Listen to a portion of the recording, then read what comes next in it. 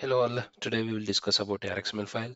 I'm sure many of you who are working on Autosar are aware of Arxml file, but sometimes for the people who are new to Autosar, they might be wondering what is this Arxml file, and there are so many configuration parameters like the ports, interfaces, iSignals, com signal groups. Okay, so these several parameters are distributed across ARXML files.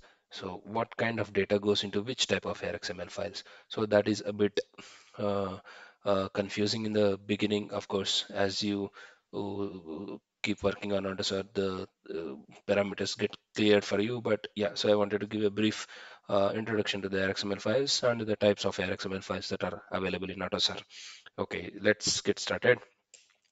So initially, what is the definition of an RXML file?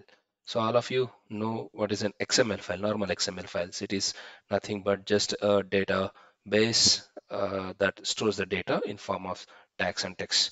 And you have RXML file. So RXML file is the Autosar XML file, which is introduced by a Autosar consortium. This is basically a database of Autosar configuration parameters. So that is RXML file.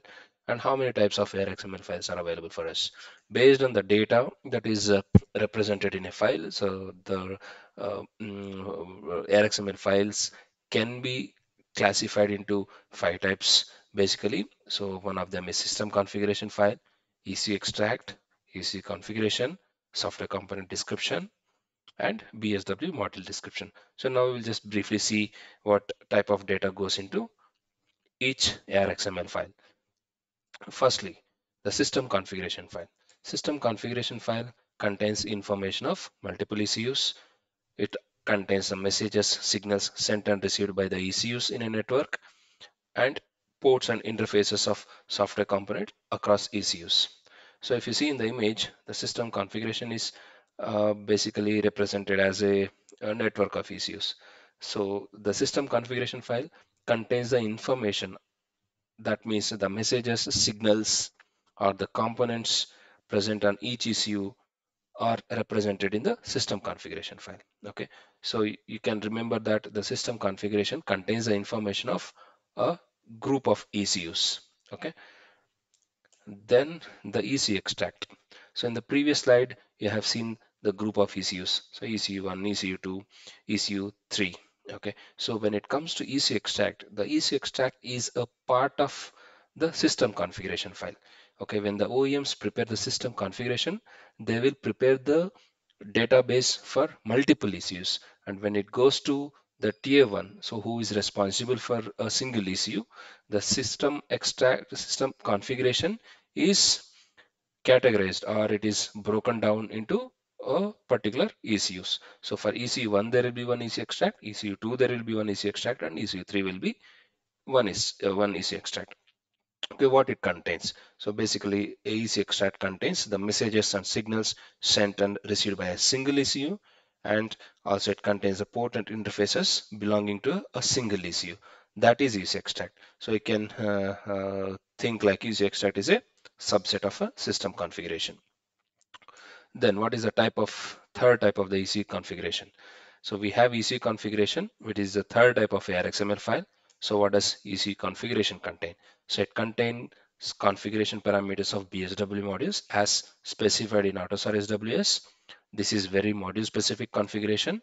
User can edit the configuration and generate the modules.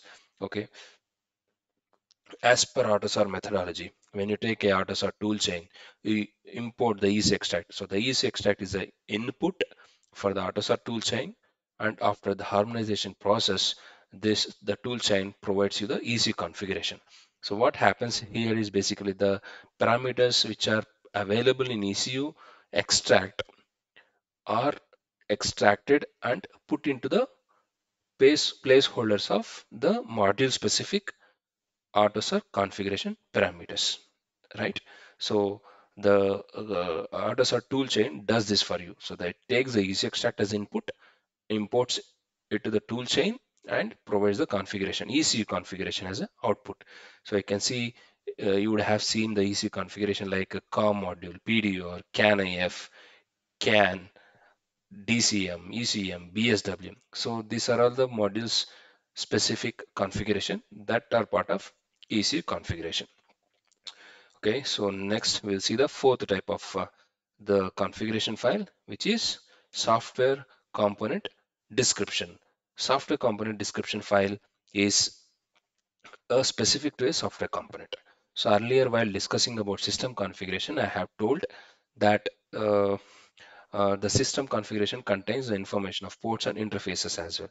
So sometimes what happens is there could be some OEM specific software components or tier 1 specific software components which they want to reuse, so that they are not included or not part of either EC extractor or system configuration. Okay, so this software component description file is a separate atomic file, okay, which will contain the ports, interfaces, runnable entities, internal behavior of a particular software component.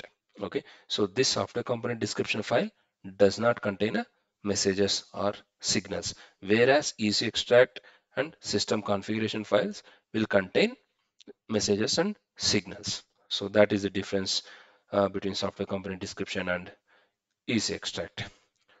Then what is the fifth type of Arxml file? We have BSW module description file. So BSW module description file is provided for every Autosar BSW module. Okay, so this basically contains the configuration of the schedulable entities of a particular module. Say for example, if you have COM module, so it has COM main function read, COM main function write as its main function. So these are called nothing but the BSW schedulable entities. So if you have to schedule the schedulable entity, so that needs a BSW module to be BSW module description to be configured. Also there are certain configuration parameters like requested and provided mode groups. These also go into BSW module descriptions. Okay, so now we have seen 5 types of description files. Okay, so one is system configuration, one is EC extract, next is ECU configuration, and fourth is software component description, and the fifth one is BSW module description file. And also we have seen what is the data that each module or each Arxml file carries. Now let us see what is the kind of data or what is the difference in the data that is held by each configuration file. Okay, so if you can see here, the system configuration, ECU extract, software component description, BSW MD contain configuration parameters like system signal, I signal, frames, I signal IPDU, software components, runnable entities, events, send receiver interface, client server interface, mode switch interface. So these are all the parameters or the containers which are part of the 4 types of your XML files. Okay, and if you see the EC configuration file, in the EC configuration file, you will see the configuration of BSW modules like COM, PDR, CANIF, ECM, DCM, NVM, so on. Like there are so many Autosar modules, right? So all the information is part of EC configuration. And what is the type of the data that you see here is COM signal group, PDR routing path, ECM general, CANIF, RxPDU, DCM, DSD service table, NVM block descriptor. So these are the examples, but there are so many configuration parameters. Okay, so I just wanted to give some examples of that. So why I'm giving this here, saying the differences, because there are 2 categories of the configurations that you do in the AutoSAR. One is the EC configuration, which is relevant only for the BSW modules, and wherein the first set of configuration, that is system configuration, ECU extract, software component description, BSW MD description. So these configuration parameters are required by the RT generation and above RT, like application software components, service software components, and all.